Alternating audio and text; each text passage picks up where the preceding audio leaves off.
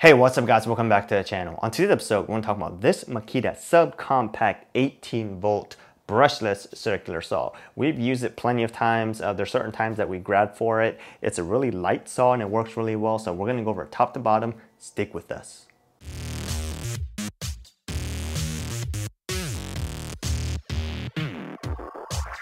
So this right here is Makita's Subcompact brushless circular saw. And most of you guys know the Makita stuff is usually like a teal, bluish, greenish type color. They have another class of tools smaller than compact, calling it subcompact, and they're making those tools black, okay? So it's not just a paint job of some other tools, right? Or some of the tools that they have. It's actually a smaller class and more easier to use, lighter weight and stuff like that. So the model number on this one is XSH04, okay? So there's certain times that we reach for this saw, right? Like if you're in a really tight space, or if you're working overhead, that's actually a lot of times used for it. Or if you're working like in really tight spaces, like within like a cabinet or doing something, right? Really tight spaces. And it does work really well. Like I said, there's some instances you would use for this, but this is not the type of saw I would use, like grab if I was gonna go like frame a wall or something like that, right? But if I am working overhead, this is probably the saw for that. So let's go ahead and go over some of the marketing hype, and then we'll bring you in closer and to get a better look at it. So this saw was designed to be compact and kept ergonomics in mind. It uses a 6.5-inch blade, 5/8 inch arbor, and a maximum cutting capacity at 90 degrees is 2.25 of an inch. Maximum cutting capacity at 45 degrees is 1 5/8 of an inch. It has a no load RPM speed of 5,000 RPMs. It runs under Makita 18-volt LXT platform. It exceeds just 10.5 inches, right around 10 5/8 of an inch long, and the weight with a 2 amp hour battery is 6.4 pounds, okay? And that's one of the reasons why we reach for this saw when we are working overhead or cutting up or anything like that, mainly because it's really light. 6.4 pounds with the battery is really light. A lot of the saws that we've been featuring or showing you on this channel are more than just 10 pounds for just the saw by itself, all right? So make sure you keep that in mind. Blade location is to the right. It is a top handle, and it is in their subcompact class, okay? And it uses brushless technology. And allegedly, with a 5 amp hour battery, it will cut roughly 174 cross cuts in 2x10 framing lumber, okay? Bevels up to 50 degrees, all right? It does include a ultra thin curved 24 tooth 6.5 inch blade. Obviously we don't have that on blade right now because we've already worked through that. So one thing I want to add is this dust port is included on the saw, whether you get it as a tool or a kit or whatever. We bought it as a part of the entire combination kit, and this one was included for us, okay? It is installed with just one Phillips head screw right there, and it does work generally pretty well. It's not perfect, doesn't capture all the dust, but it does work pretty well. All right, so let's bring you in closer, take a better look at it, and then we'll put it on the track. Here is the right hand part of the saw, okay? So this is a sidewinder type style, top handle here, and the blade assembly business part of it is here. One of the first things that immediately jumps out at you is you'll see right here on the blade guard, which is plastic, the gauge or thing that's built in that tells you kind of like the depth of cut depending on how much what your base is at, right? Like for instance, right here, you can kind of see, kind of gives you an idea of the depth of cut. And the reason they do that is because it's really, really hard to use the depth of cut gauge where the depth of cut lock is. And I'll go ahead and show you that when we get to that part, all right? So anyways, let's go ahead and look at this part of the saw. So blade guard, plastic. It does have the standard Makita rubberized thing, so it doesn't automatically hit plastic on metal and break that. Here is the arbor that comes on the saw. It does use an Allen key, which obviously I've always complained pretty much on these saws, anything that includes an Allen key really should just include the wrench, because this gives you better leverage and it's just easier to use, right? I mean, if you can do that, why wouldn't they just do that? But anyways, that's there. This part, I believe, feels like it's magnesium. This base right here is aluminum. And if you look closely on the base, there is like a small gauge built in here, a small ruler, so to say. It goes from 0 to 7, okay? And it's really aluminum, and if you look at it, it's really thin too, okay? That's kind of where they get a lot of the weight savings. Instead of it being like magnesium and stuff, it's aluminum, and this blade guard here is plastic. A lot of people are probably going to complain the blade blade guards being plastic. But if you think about it, on any of the job sites or anything that we've seen, we've never really seen a plastic blade guard being broken anywhere, okay? So that may be just me, but I'm just saying we just haven't really seen it, all right? Move around to the top part or the front part of the saw. So here's the front part of the saw right here, okay? It's got a little ruler metric thing right there. It's easy to see the line of sight, especially if you're using it left-handed, which I know a lot of people are not, because mainly most people are right-handed generally by the numbers, okay? It does have a positive stop bevel system at 45 degrees, okay? It does not have one at 22.5 as most saws do, but this is a subcompact saw, so it's kind of in a class of its own. So here, right here, you will see where the blade or the positive bevel stop system is. So if you unlock the bevel, let me unlock this bevel system right here, right? So if you go right here, watch, it'll stop right there, okay? So if you look right there, that right there is 45 degrees, right? So if I flip this lever up, it'll bevel all the way, right, to 50 degrees, right? The beveling indicator is not necessarily too perfect or whatnot. It's not as nice as some of their other ones, but I get they're trying to make this out really light and quick and easy to use, right? So it does work generally pretty well. And it is a single lever system, unlike some of the other saws that you see just really like push a bunch of knobs or turn a bunch of knobs, but it's a single block lever system, okay? So with that being said, you can't really see it right here, but if you look in here, you can put a rip guide on here. We'll go around to the back where you can kind of see where that rip guide will fit in right here, and you can lock it down. Although I'm not sure how many people are going to be using this saw to rip a bunch of like sheet goods or whatnot, all right? So with that being said, let's go ahead and look around this side, all right? So right here is obviously where the battery would go in. If you look right here, see if we can bevel this backwards or not, because the bevel's this way. Right here is the blade or the fuel indicator of roughly how much it has. It generally works pretty well, but not too much going on here. Here's the motor. Obviously it seems really compact and small, right? If you look at it this way, look how compact this saw is, okay? It does have a nice handle right here in the front, and this is where the Allen key is stored, and it is stored by right here, and then you put it this way to lock it in so it doesn't like just randomly fall out and you lose it, okay? So if we bevel it up this way, you can kind of see a little bit more about what's going on back here. Nothing too interesting or too frill. It's a standard aluminum shoe, okay? So while we have you back here, this is probably the easiest way to see the depth of cut adjustment, right? So the depth of cut adjustment is a single lever design right here, as is in most saws. It's not a huge lever like where it sticks out. It's a single, easy, quick lever. And you can kind of see right here that it's a black piece of metal with white emblems on it, okay? And then it's painted on there. So it's easy to look at this way, and it probably seems pretty easy for you to see right there, right? But if you're actually using the saw, let's say if you had a battery in here, right, and trying to kind of get that gauge, it's going to be really difficult. Like for instance, look at it from the back part of the saw, right? Like if you're trying to measure and put the gauge or figure out where you're going to try to put it, right, it's really, really hard to see, which is kind of why they put that gauge markers on the blade guard, okay? Just imagine that there's a battery here, right? So you can see even less, all right? But it does work generally pretty well. All right, so on the back part of the saw right here, you will see there are some other options in here. You can really lock in the bevel right here by doing that. It does make it more stable if you do that, but for me, generally, I just use it, I just let it go pretty light and then only use a single lever lock right here. Some people are probably gonna say that's dumb, that's stupid, but hey, that's just how we generally use it because I'm just not used to messing with too many buttons, all right? So, back port here, obviously where the dust port is, and that's really it, right? There's not too much frills with the saw, right? I can go ahead and show you the top part of the saw again, because this is where the safety lock is, and the safety lock is both ways, right? You can go one way or the other, and when you put the battery in, and then you click once, before you actually activate the saw, there is an LED light that shows up right here. We'll throw up a picture or whatnot, and you can kind of see it right there, okay? All right, so that being said, this saw does work generally pretty well, whether you use it left-handed, right, or right-handed, right? A lot of times I'll use it left-handed, even though I'm a right-handed person, just to kind of get a really good line of sight, right? So one of the times, like for instance, the last time I used this saw was when we were inside of a cabinet or inside of a vanity type thing and just cutting out a part of that vanity, right? Mainly to replace a lot of piping and some of the plumbing that was down there.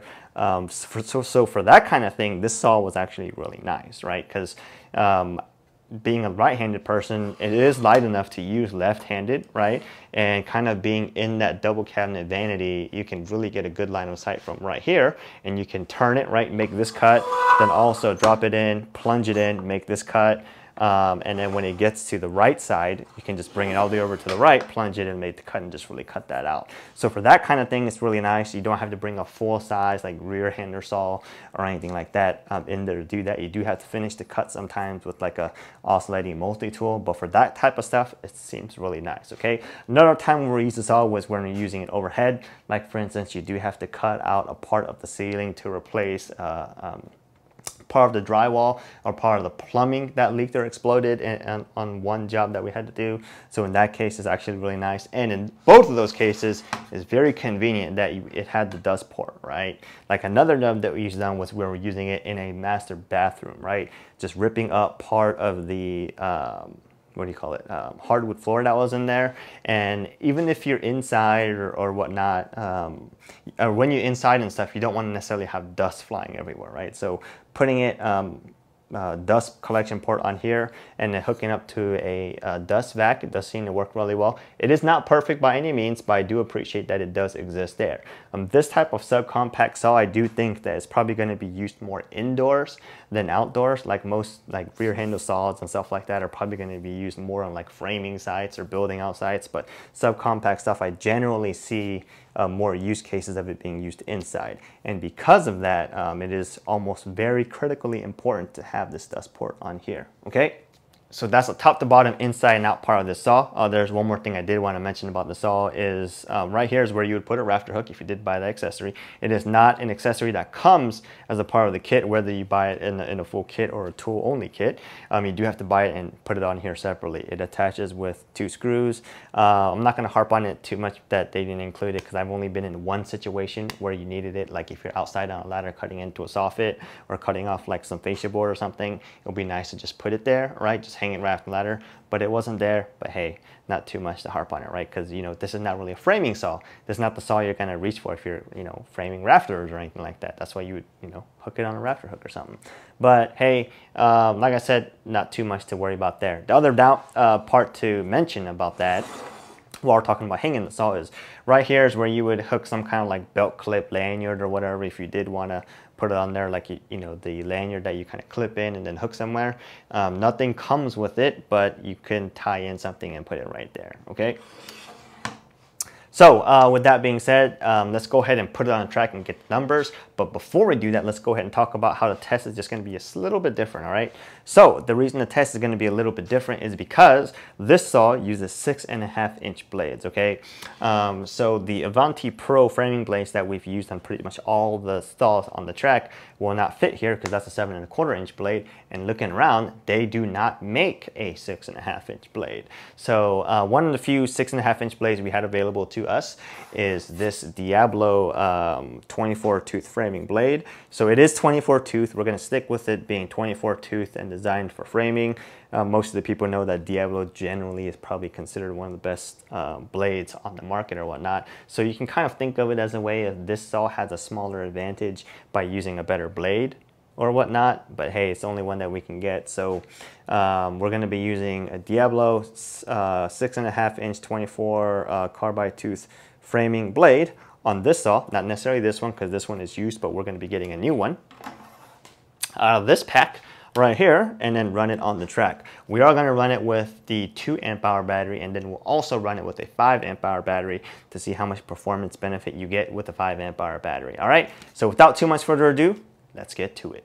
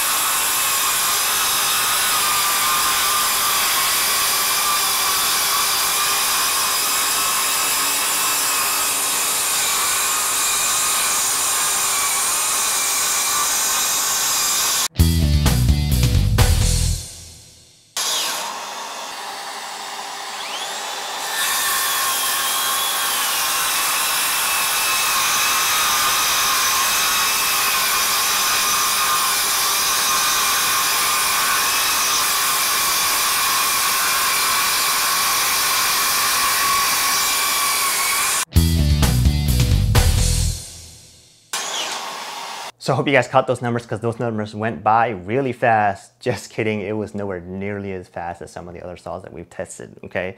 So let's go ahead and take a quick recap of it, all right? So we ran the saw with the 5 amp hour battery and the 2 amp hour battery.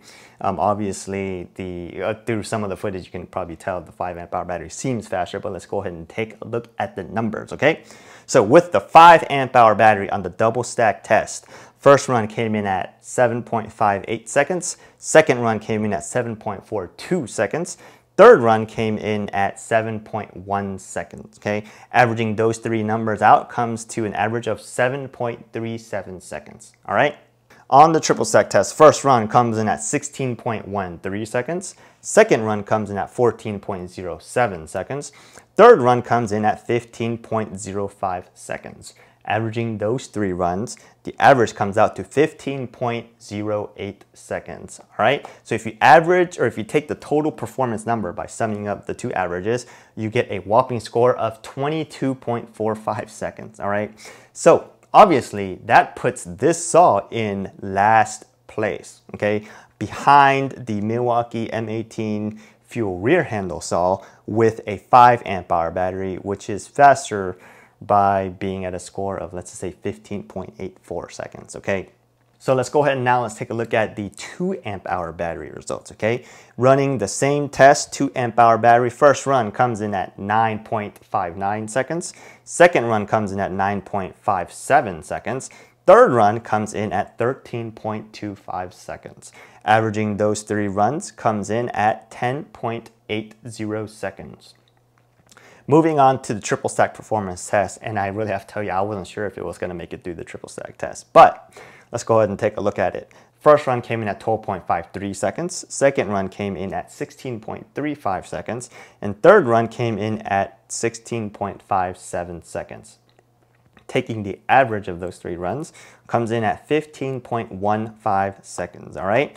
Now, the total performance score that we get by summing up the two averages comes in at 25.95 seconds, all right? Therefore, using the 2 amp hour battery on this Makita Subcompact saw XSH04 is actually the slowest saw that we've tested in this style, coming in at last place. So let's go ahead and talk about the 2 amp hour battery test. So one of the things I noticed about the 2 amp hour battery test was the battery was getting really hot after the second run, I would say. So after the second run, it was pretty warm, and you can kind of tell by the numbers, it really slowed down by the third run. So because we charged the battery between the double stack and the triple stack test and let everything cool down, when it got to the triple stack test, the first run was probably the best run. But during the triple stack test, after the first run, after it pretty much got through that triple stack sheet, it definitely slowed down and definitely felt like it was heating up a lot. You can definitely tell you have to work the saw a little bit slower. The battery, as you can see here, like bogging down if you're listening to the footage or whatnot a little bit, and you kind of have to just work it through slowly, right? With the 5 amp hour battery, it wasn't nearly as bad. You could probably go a little bit more before having to really like slow the saw down. But with the 2 amp hour battery, it was like that, okay?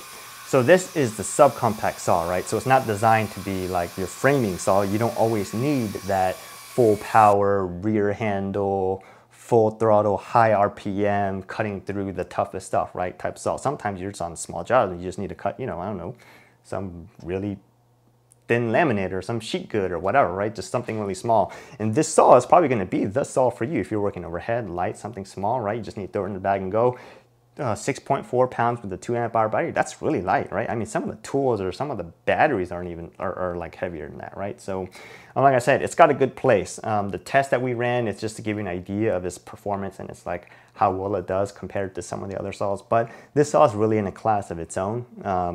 If you really want to compare, you probably have to compare it to some of the other lower voltage, like lighter compact saws. But it's really a great saw if you need something small and light. So hope this video's helped you guys out. If you want more footage like this or videos like this, definitely let me know and we'll try to work that stuff into it. Definitely go check out the information stuff on the Google Sheet if you want any of that. Hopefully it'll help you guys out. But hope this video's helped you guys out, and we'll see you guys next time.